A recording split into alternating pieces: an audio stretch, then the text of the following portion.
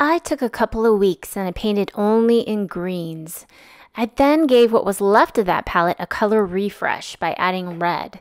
This gave me a curious and cozy palette of strange pinks, peaches, and blues.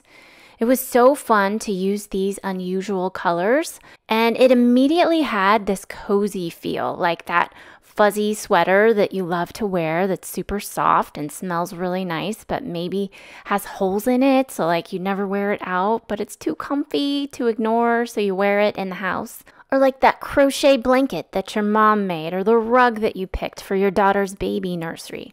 There is something about having cozy things in your house that makes it a home. So what are some of your favorite cozy things in your house? Share it in the comments below. Let's get cozy.